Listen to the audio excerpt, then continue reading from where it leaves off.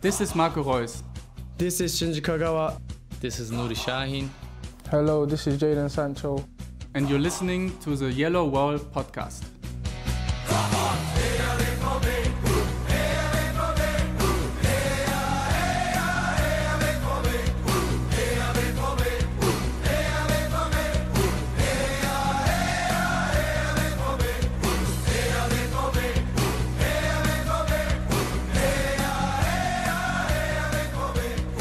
You know, Matthias, it's funny. Sometimes people write me and say, Stefan, why don't you change the intro? It's getting old. Players are not as actual anymore. But I don't know about you, but if Dortmund re-sign Shinji Kagawa soon as, I don't know, video scout, who knows, then it will be very up to date because Shinji Kagawa is not back, but Nuri Sahin is, along with Sahin and Bender. Jadon Sancho today was announced on a 6-month loan deal. So, plenty to discuss today, Matthias. Welcome to the show. And Happy New Year. Yeah, Happy New Year to you and all the listeners as well. And like I just said before we hit record, what is old is new again. And it's funny, whenever old players come back to a club, you know, Kika always does like those slideshows. Like, these are 20 other players that have left and came back, and they did that with Dortmund, and you had people in there like Philipp Laux, you know, players that I actually forgot ever played 2 minutes for the club. But then, you know, you had Kagawa, you know, you had Nuri Sahin, and Andi Möller, and Jörg Heinrich, so there are some good ones in there. Jürgen Wegmann, Sigi Held, I mean, those are a few.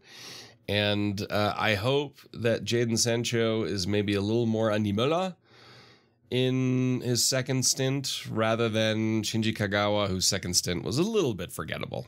But it's good to have him back. We've got a lot to talk about there. Yeah, although I want to say that Kagawa's stint wasn't like terrible either. You know, it just was never. No, back. but it wasn't like the first time. You know, yeah. I mean, you can make the argument Andi Möller, his second stint was significantly better than his first stint, because also Dortmund won 2 Bundesliga titles in the Champions League. So, yeah. You know, it's hard to argue against that. But Kagawa wasn't bad. You know, it's kind of like Mario Götze. It was okay, but it wasn't like it used to be. Yeah, that's very much true. But things in general won't be like they used to be because Hans-Joachim Watzke, in our time of the show, also announced that he will not extend his contract that runs out in 2025, and he wants to be relieved of all sporting responsibility this year by June or July. So good luck with that, first of all. But obviously, that is a news that is probably way more profound and important for Borussia Dortmund than whether Jadon Sancho and Ian Maatsen join Dortmund for a 6-month period now, or however many months it is for the second half of the season. Oh, absolutely. I mean, as far as defining who this club is and how they got here and stuff like that, I mean, Aki Watzke is huge. He obviously deserves his retirement. He's earned it. And he tried to do it once and was kind of, you know, the report said he was persuaded to stay. I think he also still kind of wanted to. But, I mean, he technically wanted to leave already, was it 2-3 years ago? I think he said he wanted to exit in 2022. Yeah. Okay, so 2 years ago now. Yeah. And when he does finally exit, I mean, he'll be 66 at that point. And, you know, you look at quote unquote regular retirement age, whatever that means these days, unless you're a coach, is 65. And, you know, he's done a lot. He's been in a leading role at some way at the club now for over, at that point it'll have been just about 25 years, just under. He started in 2001 as the treasury secretary at the club, which is interesting given that right shortly after that the club completely imploded financially. but he was also instrumental with Dr. Rainer Raubal, who I think too many people forget about, in saving Borussia Dortmund. And Raubal actually was the second time he saved the club. He did that already previously in the 80s or 70s. And so he was important in defining the direction of the club. He was important in taking a risk on a young coach who had just been relegated with a side by the name of Jürgen Klopp.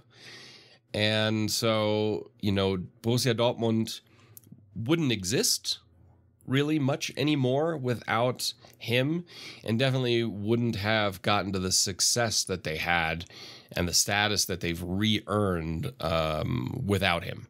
Yeah, definitely. I mean, look where we are now, where he was talking about how people take the second place for granted when you and I, Matthias, very well know that this is something that you cannot take for granted whatsoever, just because Dortmund have been mediocre and life-threatened for so many times that, I mean, in sport, nothing can be taken for granted anyway. I mean, that's what I thought going into the last match day against Mainz, that Dortmund would definitely win this game. And yeah, they did not. And so problems arose out of that, because Dortmund did fall into a hole. But Watzke, I think, wanted to leave a little bit earlier. And I feel like a lot of people wanted him to leave quite soonish, because it feels like times have overtaken him, if that makes sense.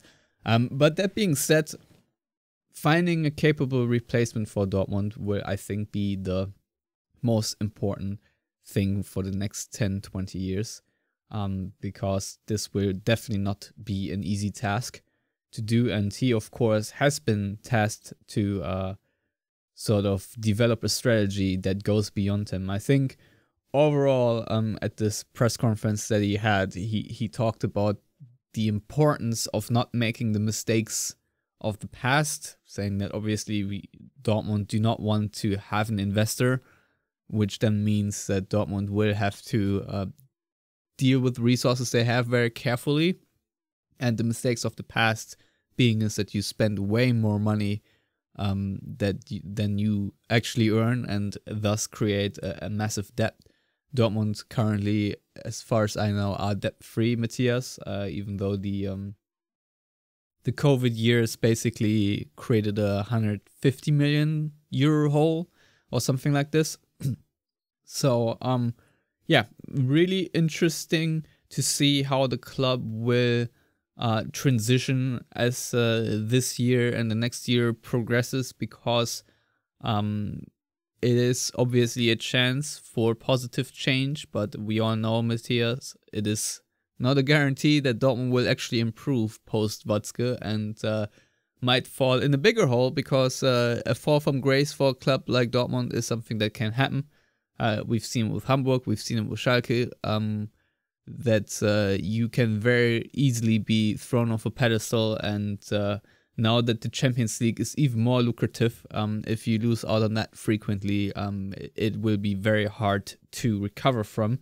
And obviously there are more teams in the league now that have less financial risk, say Leipzig or Leverkusen. If they make errors in their recruitment or so, they can always very easily, or even Wolfsburg can always very easily counter that by putting in some fresh cash.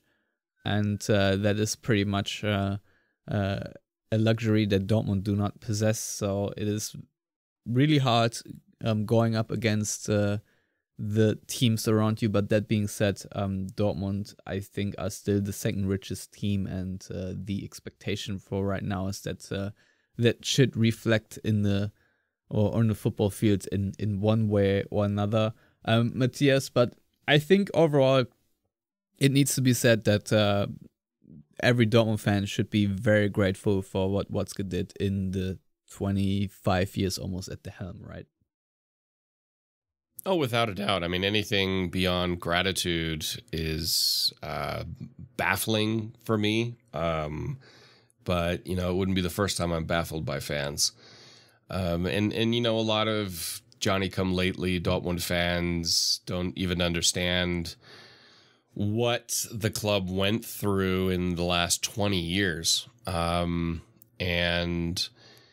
how important Aki Watzke was. I see a lot of people now with profiles that call themselves Dortmund fans, and in the profile, they have like Watzke, Kiel, Terzic, Sammer out, and it's like, I don't like that. I find that classless, but it's social media.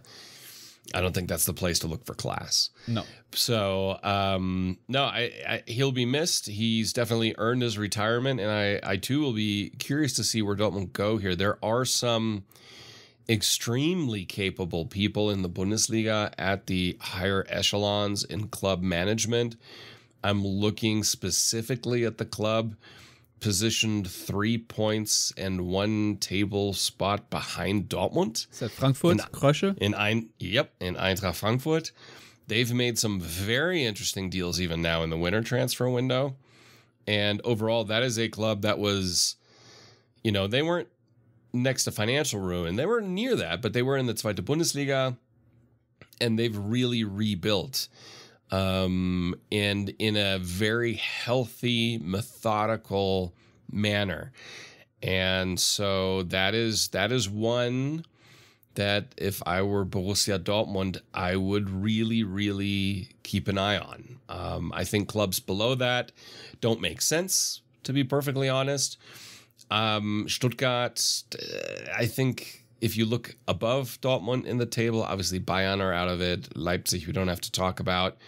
Leverkusen are in an odd position. I think this is a one, well, maybe not a one-season wonder, given that Alonso probably is not going to Real Madrid after the season, given that Ancelotti extended his contract.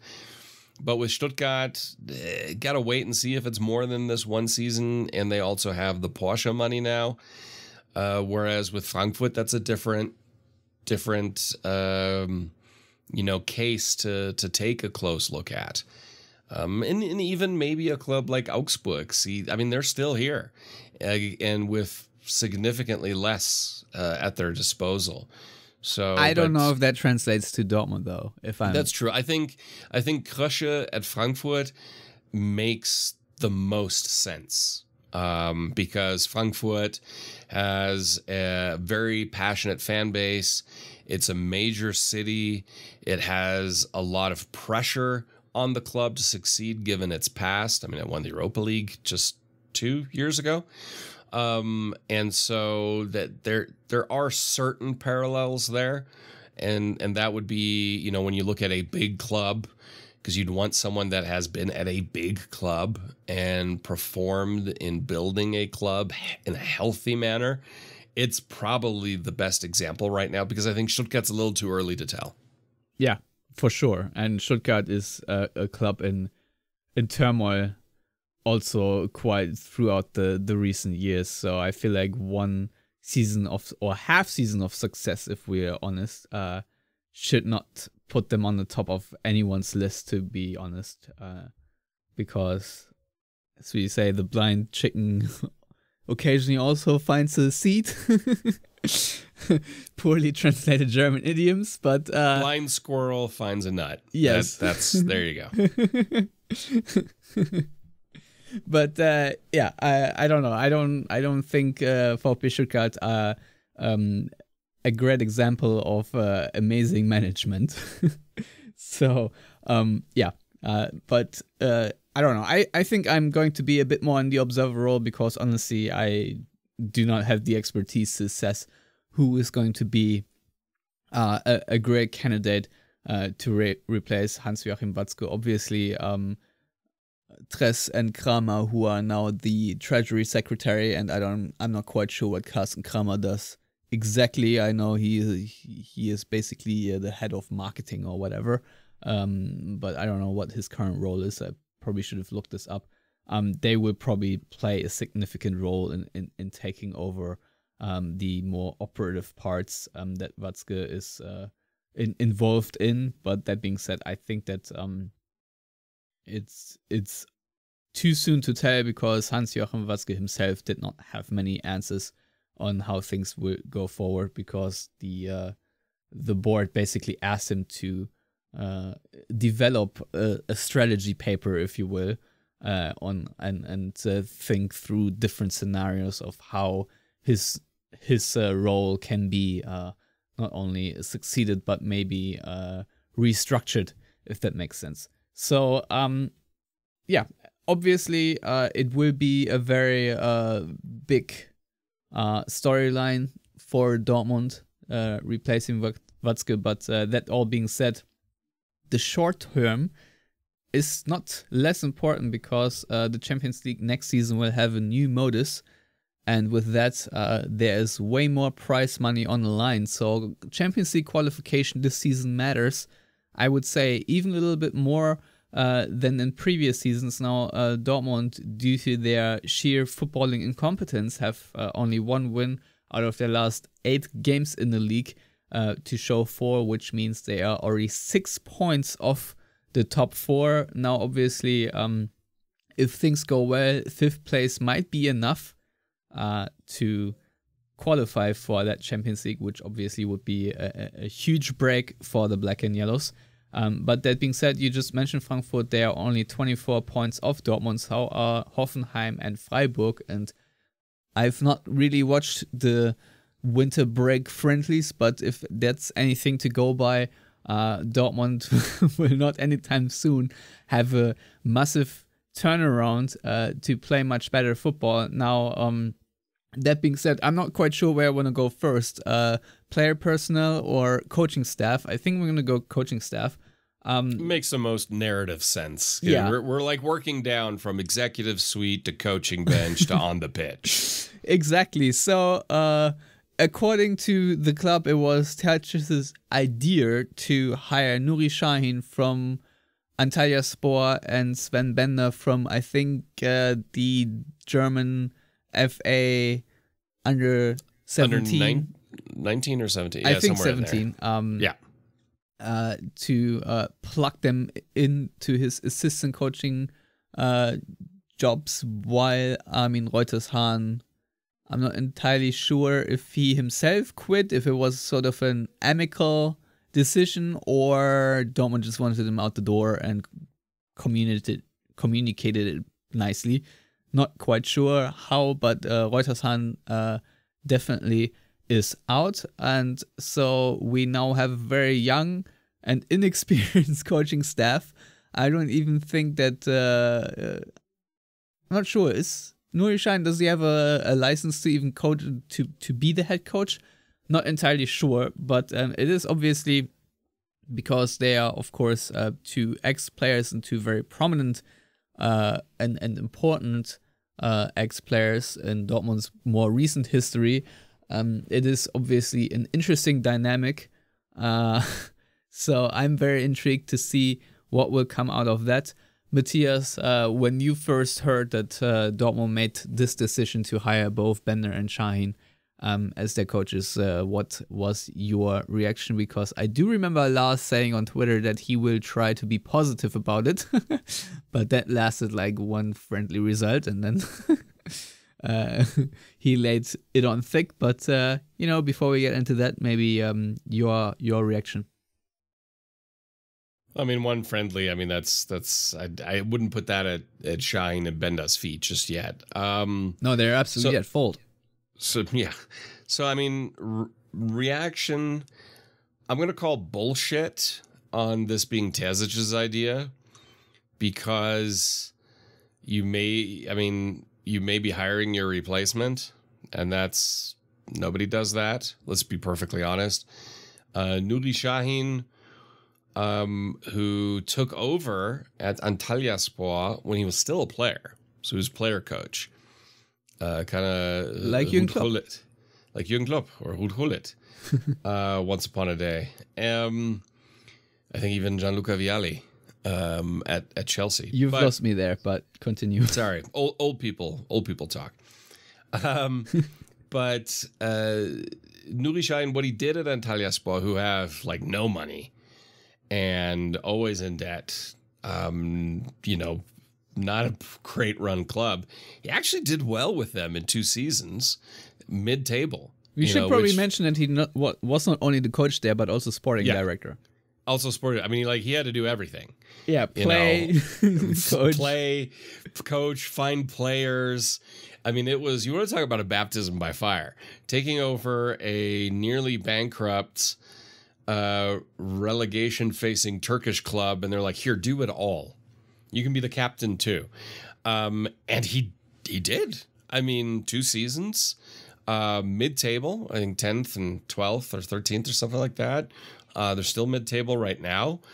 I'll be honest. I don't know about the quality of the football that he played, but who cares? I mean, that's like, you want to talk about a fireman job. That's like drinking from the fire hose and trying to get it all done. So he has a lot of respect for me for doing that. I mean, that shows competency, because someone who's not competent, that would be more like Gary Neville at Valencia. Type levels of incompetency. So Nuri Sahin is obviously competent. He can obviously do it. His connection to the club and the fans, we don't have to go into that. That's very obvious. There's a built-in trust there from the brass, which is important. And he played with a couple of the guys in the locker room, 2 very important players in the locker room, in Marco Reus and Mats Hummels, and Jadon Sancho, but with Sancho it was a little shorter. No, I'm just kidding. Yeah, but obviously Hummels and Marco Reus, and then that's really good with Sven Bender. I knew nothing about his coaching credentials until I read him. Like, oh, he actually did do some coaching at youth level. Now, to be basic, I would say it's probably he's the assistant of the assistant. Nuri Sahin will probably be the more senior of the assistant coaches, given that he's actually done it at the professional level in very difficult circumstances. But that's a sounding board, especially those were top professionals, whereas Edin Terzic wasn't. He wasn't a player. He really not at any level of German football that I'm at least aware of. In the first or second Bundesliga. So and maybe I'm wrong, but I don't think I am. But that gives him legitimacy with the team, because I think that's the one area that has been reported quite often, that there were breaks between Terzic and Kehl, and breaks starting to appear between Terzic and the team. And bringing in Kehl and Sahin will automatically fix so much of that, because they also played with Sebastian Kehl. So there's a core there. I think the reason why I'm calling bullshit on this was Terzic's idea. It's because this significantly helps Kehl more than Edin Terzic, because these are Kehl's buddies too. And so I'm not going to say they hired Terzic's replacement, but if things continue to slide this month, and the league is kicking off again this weekend, oh boy, against Darmstadt, away at Darmstadt. Well, at least we can give Darmstadt the poison of their own, taste of their own medicine, because Borussia Dortmund is Borussia Darmstadt, as one of the recent episode titles. Well, but the thing is, if the slide continues here in January, before you get into the meat of the Champions League coming up again, Dortmund can pull the plug on Terzic and just slide Sahin in there until the end of the season, and you at least have someone there that has a connection to everything and has coaching experience. He's got as much coaching experience as Edin Terzic. Let's be honest. But is that good? I don't know. Well, it's hard to say, because obviously it's apples and oranges comparison. Terzic won a cup with Dortmund, so I mean he's got more success technically, and almost won the league. But you kind of have that stopgap, because I believe there was a very serious conversation about replacing Edin Terzic, and the conversation then ended with, we're not going to. Why? Because who are you going to replace him with? there's really nobody available that I believe will markedly improve Dortmund in a way that they want. All right. Here's a name for you. Yeah. What about Antonio Conte? He's not on the market. Okay. Again, that will significantly improve Dortmund. Antonio Conte, as an Inter fan, obviously what he did as Inter was great. At Tottenham, we won't talk about it because that was a freaking train wreck. He would not come to Borussia Dortmund for many reasons. Language, money, and he would immediately start complaining about you need to spend 100 million euros in the transfer market. So, I mean, that's a non-starter. There's really, like I said, there's nobody there that I think can improve the club significantly enough to warrant that type of upheaval. Now, I mean, there are one or two names that are available, but at the end of the day, I looked at them and went, no, I just don't see a reason to make that cut for them. You bring in Nuri Sahin, you kind of have at least a stopgap solution that might work out. Versus, and it'd be a lot cheaper than hiring a name coach and then having to let them go after the season or something like that, or even just hiring them for the season. So I think this could work out.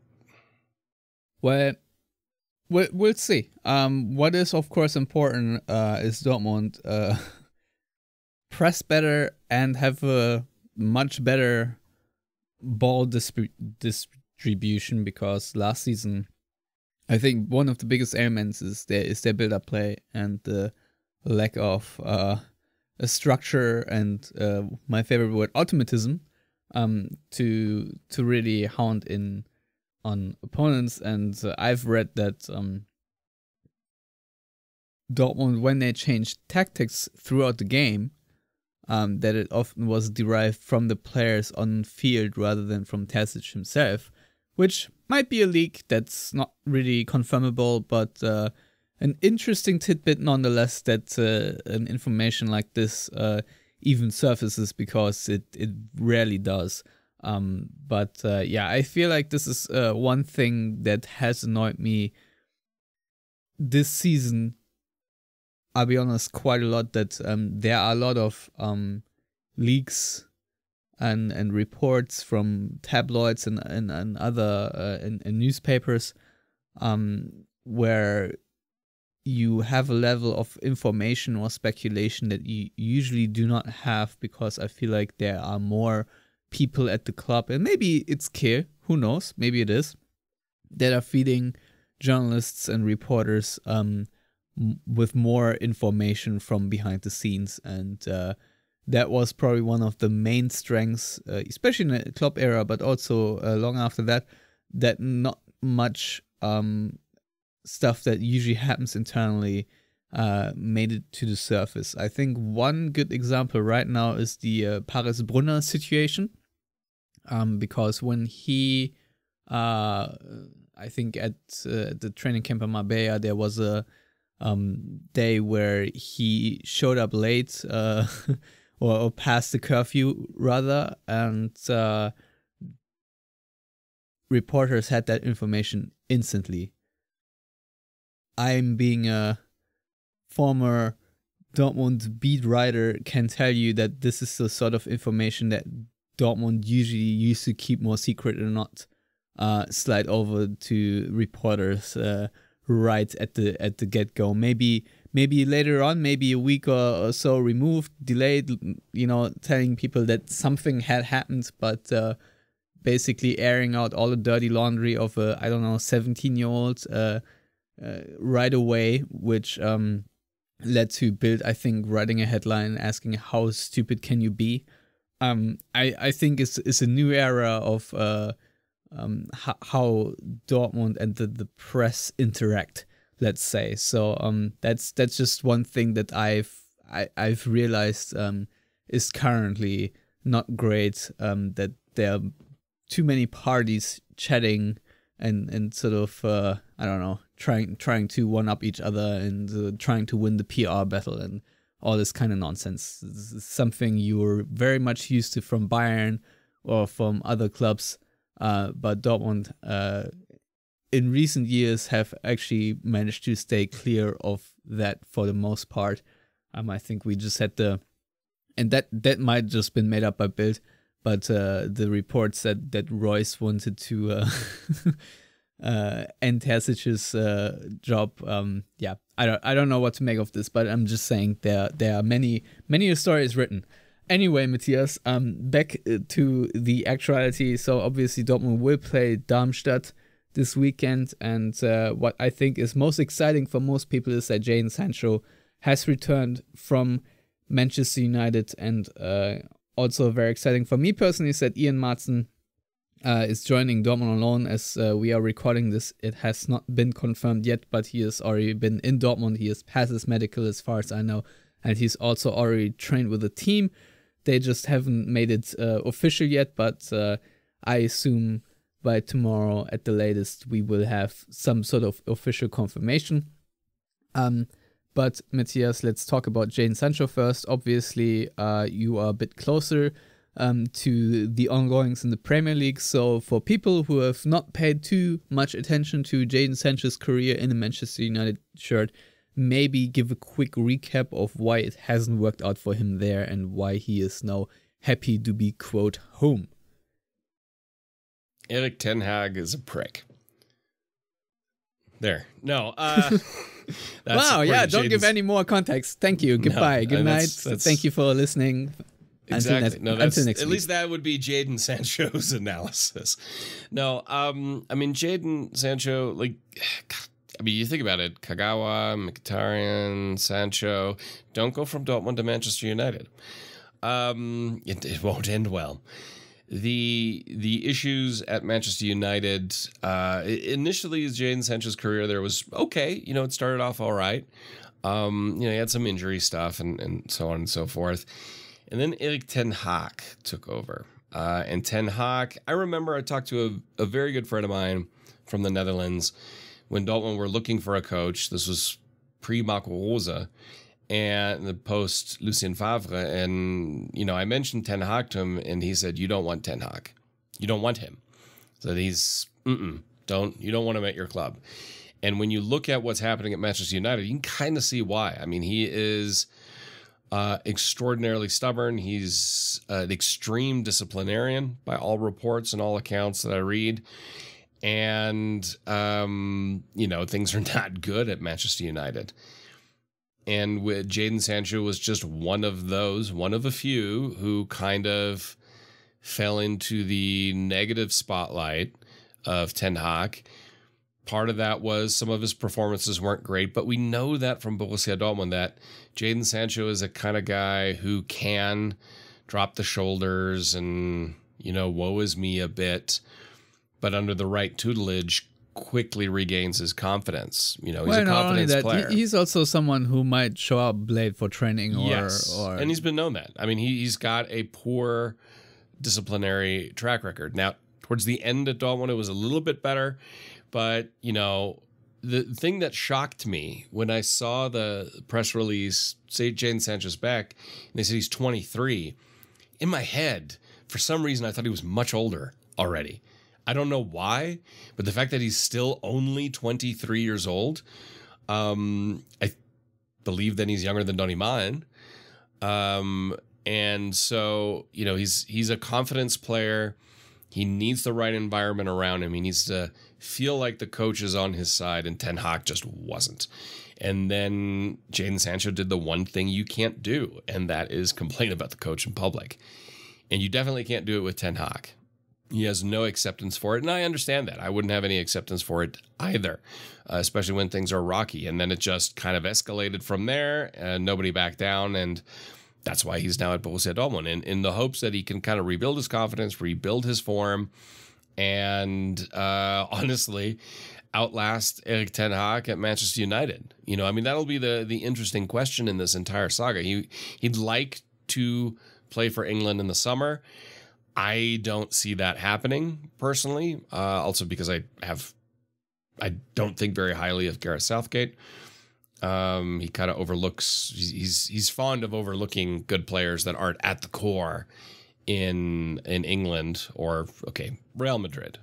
We'll leave that one there. Well, first of all, Jadon Sancho needs to perform well enough. He needs to perform. Yeah, that's the thing. I mean, it's on him to perform well, and then everything comes after that. I think part of it is to rebuild his form, rebuild his career in an environment where he feels welcome and loved. I think that's very important. I mean, you saw that video when they asked, where's his locker? He asked, where's Marcos? Like, he wanted to be next to Marco Reus. And that just shows him you could tell he's happy to be back. And I think that alone will help him a little bit. Now, you can't have too many pouty attacking players, and Dortmund right now have a few of them. And Jadon Sancho isn't going to make that any better. And we had talked about this a few months ago, I believe even. And I said, I don't know if I would want him back because of exactly that. Now, at that time, other players were performing better, and I didn't see the need. Now I can see a bit more of a need of a slightly more veteran Dortmund presence and to add some depth, because there are just injury issues there. Adeyemi is injured and he's not playing well. Jamie Bynoe-Gittens always battles injuries. Marco Reus, you can't bank on him being healthy. Donyell Malen is going through a mini slump, even though not as bad as he was 12 months ago. Much better than he was 12 months ago. But there are a lot of attacking players I know can be a little bit diva-esque at times. It's kind of like in the NFL, wide receivers are your divas. They're wingers. These are your wide receivers in soccer. And so it's great to have him back, but he really, really needs to improve and not undercut Terzic. He can't do what he did under Ten Hag. And at the end of the day, the issue with Ten Hag was predominantly around discipline, less so around performance. Because a lot of times when Ten Hag did play Sancho, he actually played well. But it was everything off the pitch, and that's incredibly important to Ten Hag. And so, that's the main crux, and he can't pull that stuff now, because I don't think Dortmund will have any patience for that now either, given how precarious their situation is. Well, I think the good news is that him and Eden Terzic, Jesus Christ, aren't strangers. And so I think Jadon Sancho definitely knows what to expect from Terzic and vice versa. So I think they have found a way to handle these kind of things the last time, and I think Jadon Sancho, even though he's only 23, is probably intelligent enough to know that this is a massive break for him to reignite his career, because obviously it was not going great at Manchester United, and the fact that he hasn't really played now in 4 months, did he train with the team? I think not, right? He was sort of Trainingsgruppe 2. Yeah, he was excluded from all team activities. Yeah, so that is obviously a massive problem for a professional footballer, I would say. So reintegration for Jadon Sancho is going to be problematic, and obviously I don't want to be too ranty, but the fact that both these transfers took until the end of the very short training camp is far from ideal, and I hate it that we could not iron these out quicker. And that is certainly a criticism I will put at the feet of Sebastian Kehl, because he is squarely responsible for this. Obviously, it takes two to tango, and the other parties obviously are also involved, but nevertheless, it is in nobody's interest, really, because Chelsea and Manchester United, as far as I know, expect both these players back. And it would sure be helpful for those players to then also have a easy as possible transition to Borussia Dortmund.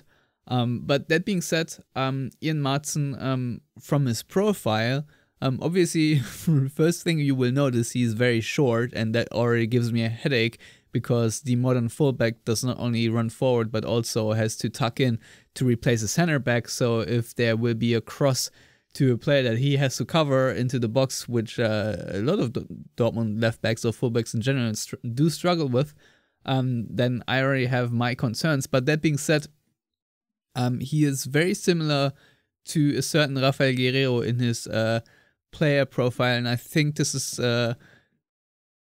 I hope, a very positive for Dortmund, because they do need more connective tissue in that area of the field where, Dortmund's build-up often goes through the full backs, and then is often where shit hits the fan, so to speak. So if you have someone that is able to dribble inside a little bit more, etc., that would be helpful. Now, obviously, I do hope that he himself has a lot of healthy soft tissue, because he will need it, because as of right now, he is the only left back in the squad, really, and I do not want to see Nico Schlotterbeck play left back at any point this season. So, not quite sure, Matthias, if you have seen him actually play. I personally have not, but it is nice at least to have someone in that position who has been trained to play that position, because with Bensebaini being at the AFCON, this is very important for Dortmund to have him there, and I do hope that he already starts against Darmstadt on Saturday. I don't know, when does this game start? Saturday, yeah. All right. I know I haven't seen Ian Maatsen much. I may have seen him on a loan deal lower down in the championship or something like that, but not really one that I noticed. I mean, if you look at Transfermarkt and you look at rumors, 3 in the top 10 rumors are all left backs for Borussia Dortmund, between Ian Maatsen, Fran Garcia, and Sergio Reguilon. Now the Reguilon deal is trending down, and I think that's pretty much not going to happen. Fran Garcia is trending up, and you never know, could be. And I wouldn't be opposed to having 2 players, even if 2 players on loan, because the risk then for the club is lower, and you can possibly add one of them permanently if they perform without the pressure. The advantage of the Bensebaini deal was that it was just, there was no transfer fee. So it's not like a Nico Schulz type deal where there was a lot of money attached to it. It's wages. His wages are manageable. Right, but you have to factor in a lot of prize money, like Champions League qualification, so because you have a shitty left back and don't get good results. Yes, but I'm just saying, like, the risk for Dortmund is relatively low if they go down this route, because they're not losing a ton of money either way. So I like this deal for Maatsen. I don't know too much about him. I know he's more creative. Creativity was never an issue for me with Guerreiro. It was the fact that he wasn't a good defender, and that bit Dortmund time and time again, and he had no hustle, none whatsoever, and that's a big issue. If you're going to be that creative outlet and be attacking, you got to hustle back and not hope that Nico Schlotterbeck saves you, because Nico Schlotterbeck will make a mistake, undoubtedly. So I wouldn't mind Ian Maatsen and Fran Garcia coming to Dortmund, at least for the second half of the season, to shore that up a little bit. Because what was the thing I read briefly today, that if they don't get the right coverage given injuries with Riasson and the African Cup of Nations, you're going to have Thomas Meunier on the right and Nico Schlotterbeck on the left back position, simply because you kind of have to, due to lack of options. Now, I'll be honest, I may then prefer to see Nico Schlotterbeck centrally, but the problem is you don't have another left back, so you kind of have to put someone at left back, and then you can't put Zule at right back because you need him in the middle.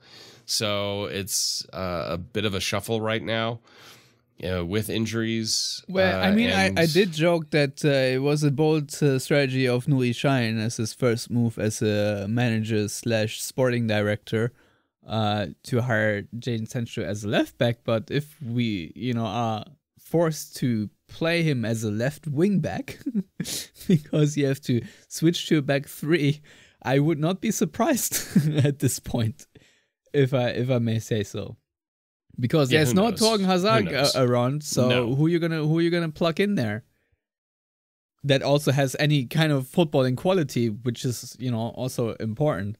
So yeah. really intrigued to find out how this thing will work, because Ian Maatsen, I'm pretty sure, even though he's just 21 years old, will also need to have a break here and there. I don't foresee that he will play the next 15 games from minute 1 to minute 90 without any problems, especially having Dortmund's track record of fullbacks getting injured. Because, I mean, it is a very taxing position as is. So it's not surprising these guys pick up muscular injuries left, right, and center, and other fatigue-related injuries. And of course, in Riason's case, it's extra annoying that he is out for a very long time because he picked up an injury in, I don't know if it was a loss or a draw, but sort of a play that was completely irrelevant, ball going out at the sideline with like 10 seconds on the clock or something. So yeah, very, very vexing for Dortmund to not have Riason, because I would even say going into the season, or going into this half season, let's say, he's probably our best left back, even with everyone else healthy. And I'm just gonna say it now, I do think that Thomas Meunier is actually a somewhat competent right back, and I think can help Dortmund out quite a bit. So yes, agree. There has been a lot of Thomas Meunier hate in the past, but I feel like that's related to him A, being not Hakimi, and B, not being Piszczek, and Dortmund having world-class talent on that position. And he is not a world-class talent, that is for sure, but he is also not as bad as Bensebaini, I would say. There is some international class in there, but yeah, obviously we know a lot of Meunier cock-ups too, but I think him now regaining some form and fitness will help Dortmund out quite a lot, actually. And yeah, I'm also going to be intrigued to see how the whole having the 3 center backs available will play out in the second half of the season, given there will be fewer games, because Dortmund have managed to focus more on the league and Champions League without any cup football. And yeah, I'm also intrigued to find out if Dortmund actually make it past PSV in the round of 16 in the Champions League, given their current state and where focus might be on. But yeah, interesting times at Dortmund. And I do wonder, because right now I think Dortmund fans are all surfing a wave of good vibes with Jadon Sancho coming back, because I think for many this is a very positive thing. I wonder if this all falls apart as soon as Darmstadt, which in my mind is a very, very important game for Dortmund, because they need those 3 points. You already managed to not beat Mainz, who are also, I don't know if they were in last place or second to last.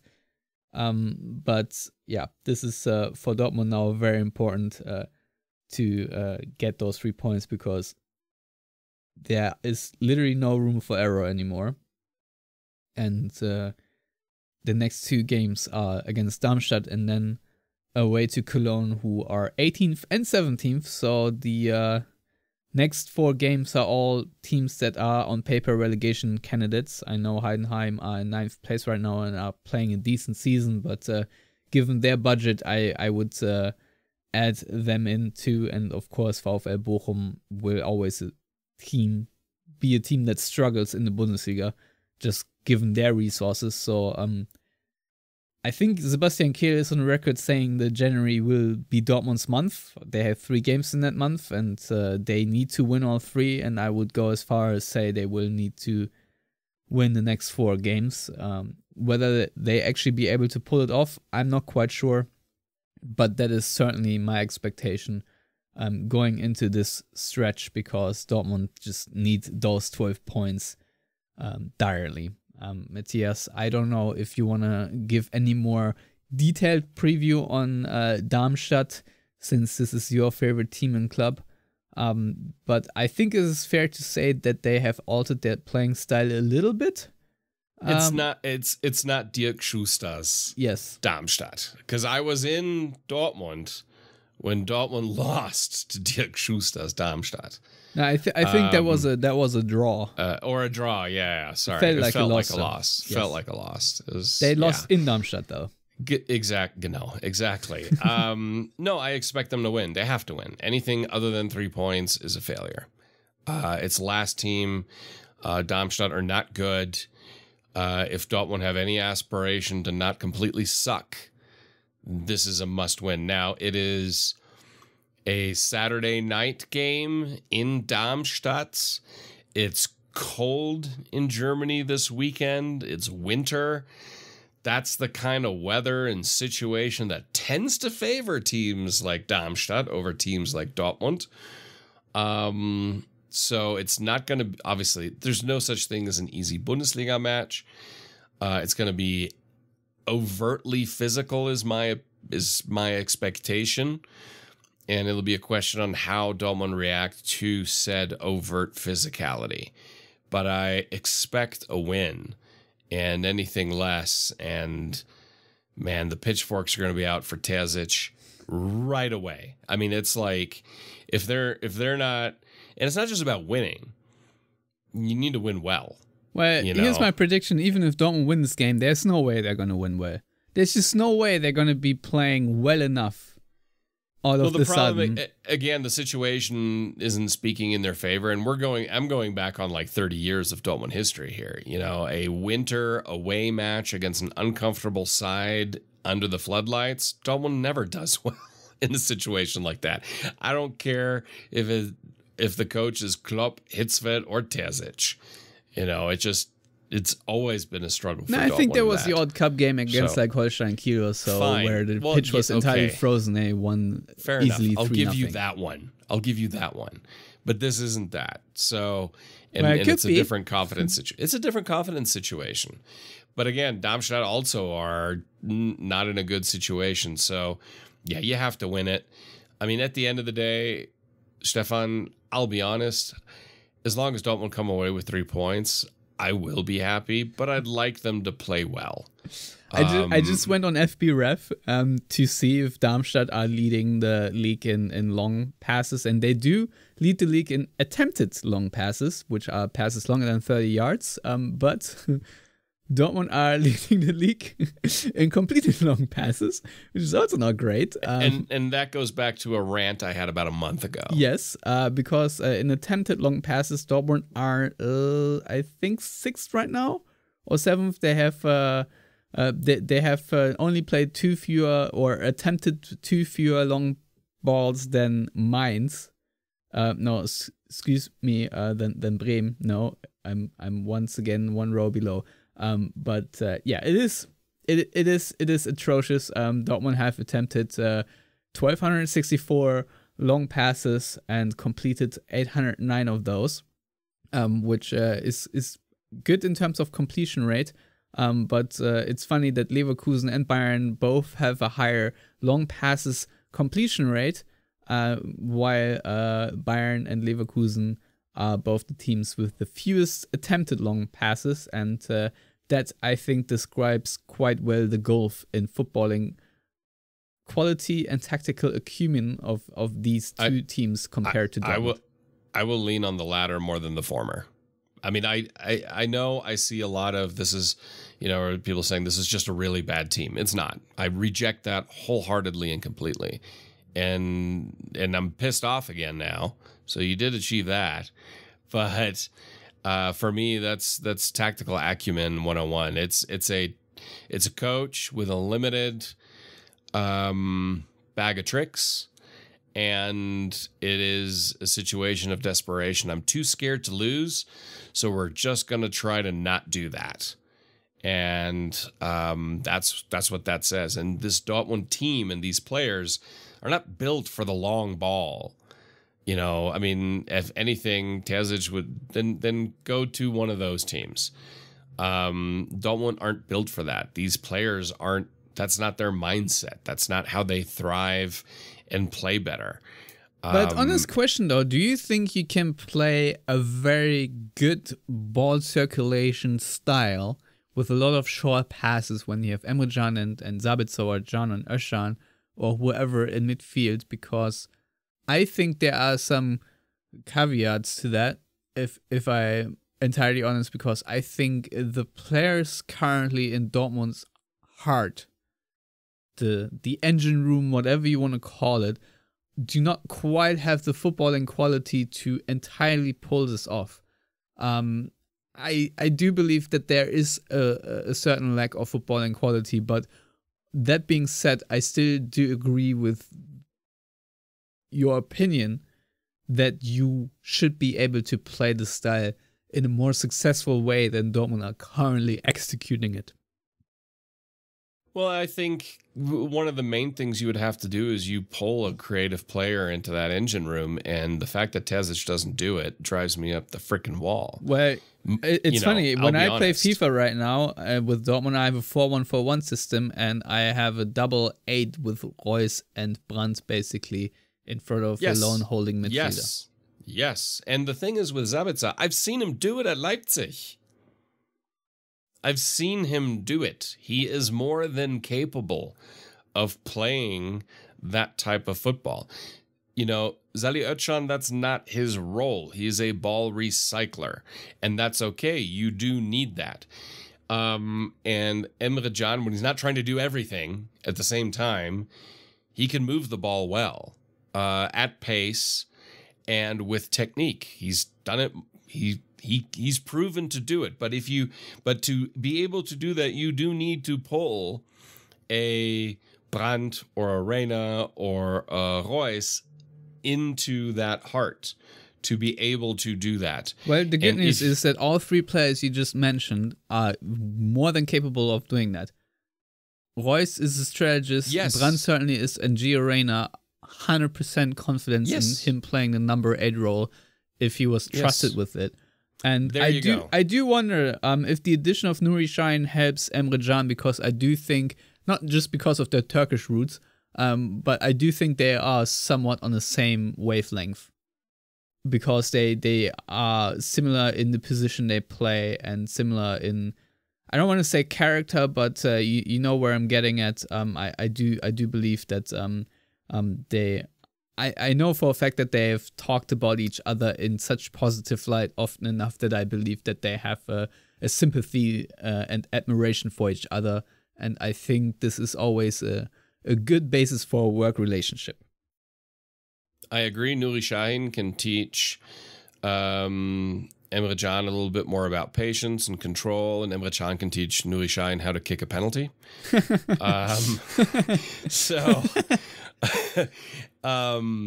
But you hit the nail on the head perfectly when you said if he will be trusted enough with Gio Reyna. That is the thing. The coach isn't doing it. He's not putting the players in a position to succeed and play the style of football that Dortmund play. And if he keeps on putting those players, Reus, Reyna, if he ever plays Reyna, even though I have my question marks with Gio Reyna or Julian Brandt, far up the pitch, but they never get the ball. And the only way you think you can get the ball to them is by hoofing it to them, even though that is not how those players thrive. That you have what we have right now. Pull one or two of those players into that central midfield in a 4-1-4-1 system like you talked about, Mr. FIFA. And one, you will have stability, because I think if you put Can or Özcan as that 6 role, you have stability. They can do that role, and they can do it well. And you can circulate and recycle the ball and possession properly with some pressing resistance. Because Reus and Brandt have great pressing resistance. That's the other thing. They don't lose the ball quickly and easily, and they don't lose it in bad positions most of the time. Well, inform Brandt, this season's version has often lost the ball in very precarious situations. Yes. But he's still very good. He's still better than he was 3 years ago. And that's the key thing. I want to see this match, and I want to see a creative player in that central midfield. And if I don't, then I've seen everything I need to know. Yes. Period. That's where I'm entirely with you. And in the case of Gio Reyna, I think it's very interesting that he now has switched agency, right? And I think it's not that hard to read the tea leaves that he probably wants to leave Borussia Dortmund sooner rather than later, because the playing time he's receiving right now is doing nothing for his career. And that is very unfortunate. Obviously, there are a lot of factors why Gio Reyna so far has not made the complete breakthrough. One of those named Julian Brandt and Marco Reus, I would say, because they play in his position. And just because of the roles they have respectively in the club, it is very hard to compete against those. Another major building block of him not really making it so far is obviously his injuries. Maybe you would even add petulance, knowing how you see Gio Reyna. But that being said, we all know what Gio Reyna is capable of, and it would be very annoying for Dortmund to miss out on a prime Gio Reyna if that is a possibility to have, because I do believe he is sort of the perfect successor for Marco Reus and to take over that role in a year or so. But obviously football is moving way faster, and Gio Reyna is not going to be patient enough to do that. But to me, that is already sort of a missed opportunity, because I feel like he's going to be working very hard on a transfer, and if Dortmund don't afford him more playing time now, I don't think there will be any remedy for the Black and Yellows to convince him to stay on later. And maybe Dortmund get a nice transfer fee for him, I don't know, but right now I'm ruining a little bit the chances missed with Gio Reyna in the team, because I know he is a very capable player, and he is a bit of unfulfilled potential yet. So my hope is that somehow he manages to implement that a little bit more this season. But I'll also be intrigued how the squad selection will be now under Nuri Sahin as the assistant manager together with Edin Terzic, because I will be damn sure that both Sahin and Bender will have palpable influence, even if it will be hard to or harder to tell. But I'm sure there will be a visible difference in like 2-3 months of what Dortmund is now. At least that is my hope, because if there isn't, then all hope is fairly lost, and then maybe we need to give Conte a call after all, or someone else entirely. Fair enough. Yeah. But those are my 2 cents on Gio Reyna. This is sort of a do or die situation, I think, more for Dortmund than for Reyna, because I think Gio Reyna will be fine as a footballer going forward when he maybe goes to a different team in a different league or wherever. I really hope that Dortmund can make the most out of his potential, at least in the time of him still being here. And then we'll see how things continue. But I think for now, that wraps it up quite nicely. It was definitely an interesting discussion, and I can't... Well, actually, I wouldn't mind if the season restarts in like a week or so, just for my own mental health, you know. But I think it's time to wrap it up. So, Matthias, if you have any last thoughts, be my guest. Well, to quote a good friend of mine, don't screw it up. I mean, that's what I got for Dortmund here. You better win the next 3 Bundesliga matches. That's all I'm saying. Oh, otherwise, it's going to get really incredibly uncomfortable. Yeah. By the way, we just had a lot of old people talk. That reminds me, Matthias, you have any words on Franz Beckenbauer passing? Because I feel like this is significant enough to at least mention. Well, if you think about it, I believe within the last 6 months, the footballing world has lost Bobby Charlton, Mario Zagallo, and Franz Beckenbauer. And those are 3 transformative players, and 2 of them transformative coaches as well.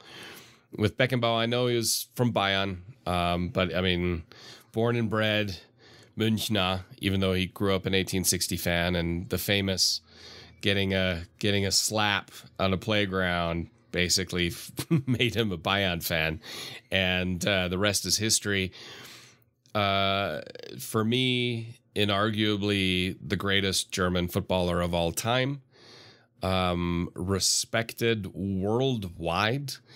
And that to me always says a lot when your opponents, you think about Italy in the 70s, England in the 60s and early 70s, respected him immensely.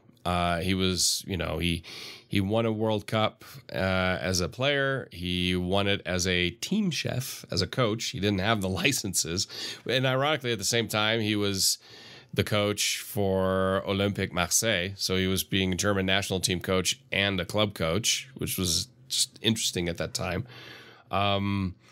He definitely was one of the key members of making Bayern who they were, even though off the pitch, most of that credit has to go to Uli Hoeneß. It's a sad loss for world football, but specifically for German football, because he was the greatest of all the German footballers. Yeah, very nice words. Thank you, Matthias, and everyone out there. We'll be back next week to discuss the heroics of Dortmund in Darmstadt. Until then, thank you for listening. Goodbye.